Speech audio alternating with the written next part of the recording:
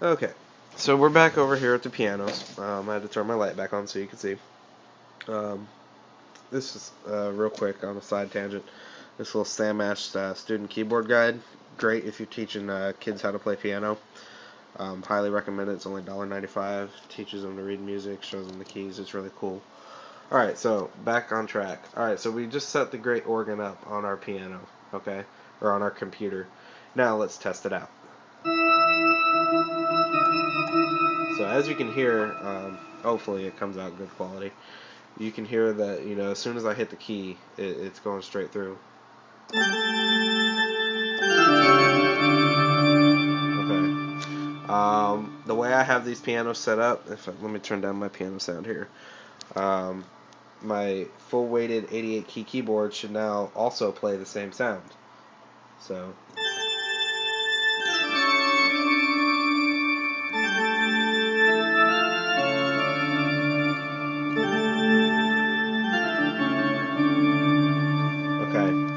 Freaking awesome just to be able to have two pianos. And the great thing about both of these let me back up here so you can see them. The great thing about both of these pianos being hooked up the way they are is I can actually map one piano to play one sound, one piano to play the other. If I want to play a classical piece, I can just real quick turn off my USB to MIDI adapter here and turn up my volume here and just start playing my piano sound.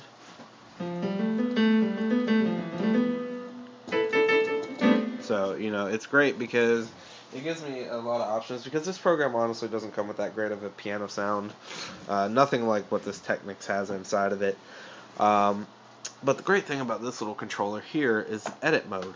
And now I can hit one of these buttons here, one of these keys, and it'll select a different MIDI channel for me to map my own custom sounds to.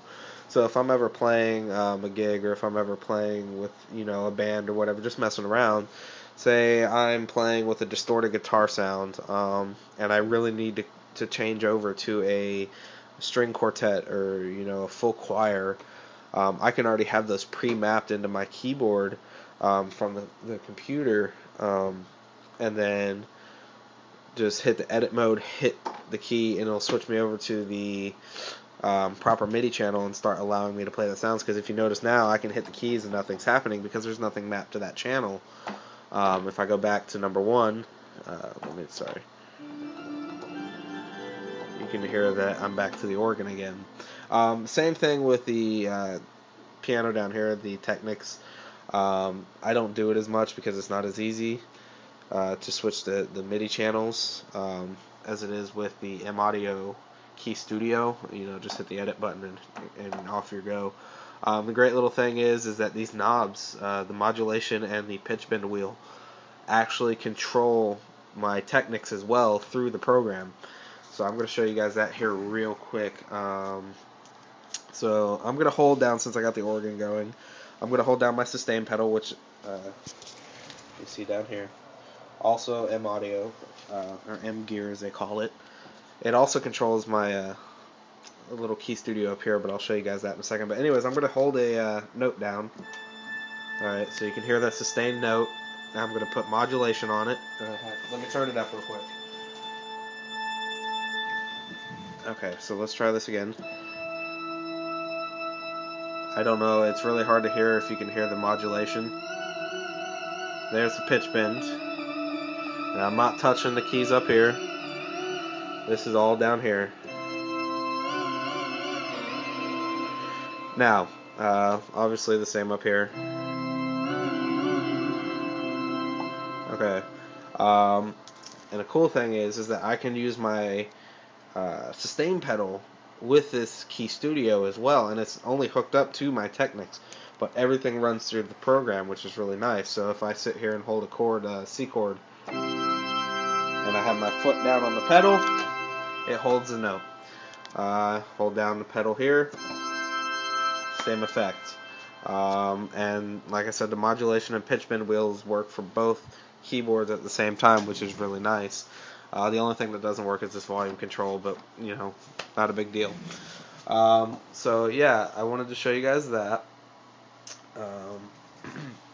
But it's a great little program, and what you can do is, if you ever do decide, I wouldn't personally use this program for any gigs or any shows or anything like that because it just doesn't have enough options.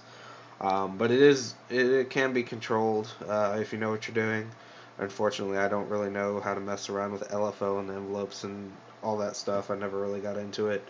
I like the preset sounds, but there's a lot of customization with these sounds. You can make your own. There's just an infinite possibilities, I guess.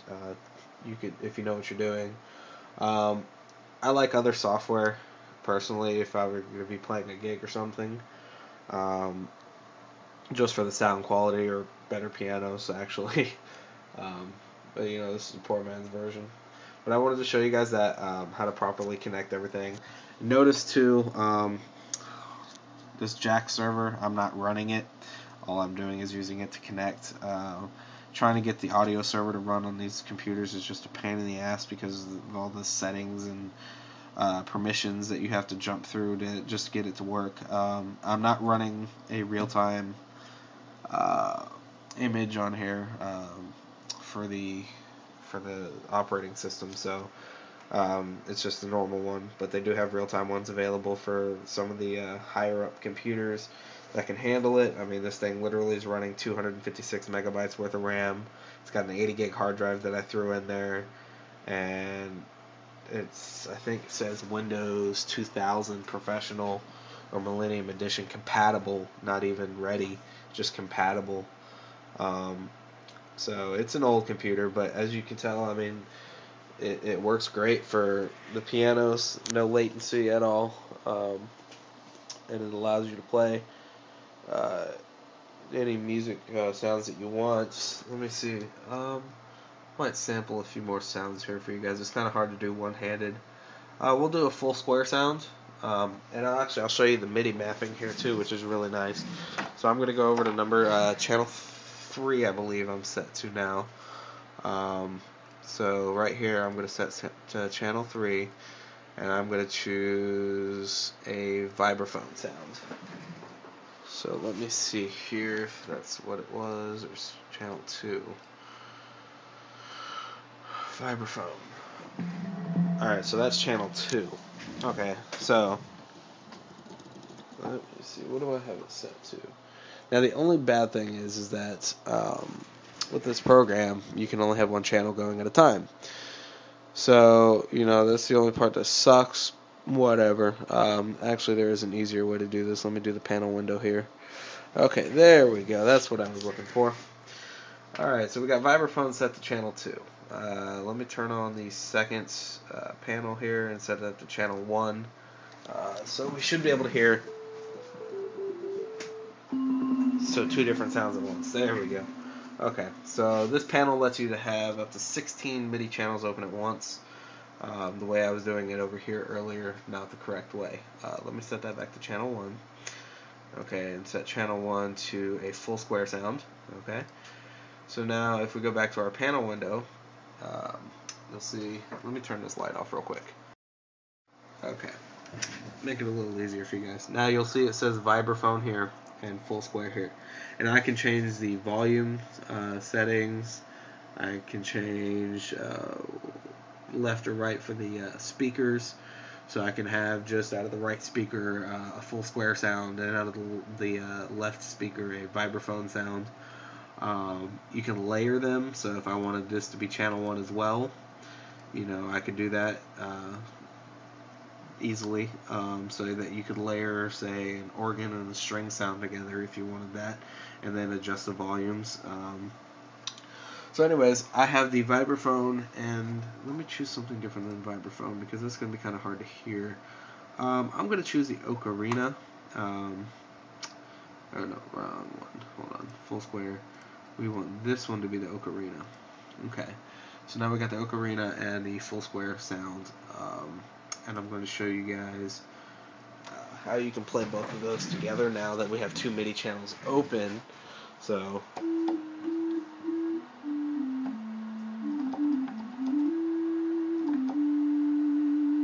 you can kind of hear a little of that modulation on there, that part.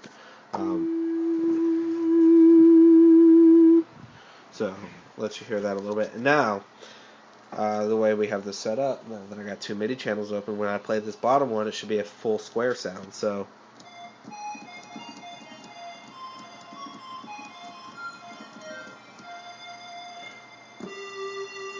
And you can kind of hear the modulation on that as well. Let me turn that off so you don't have to hear that.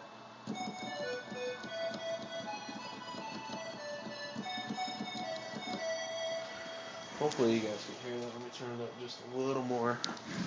So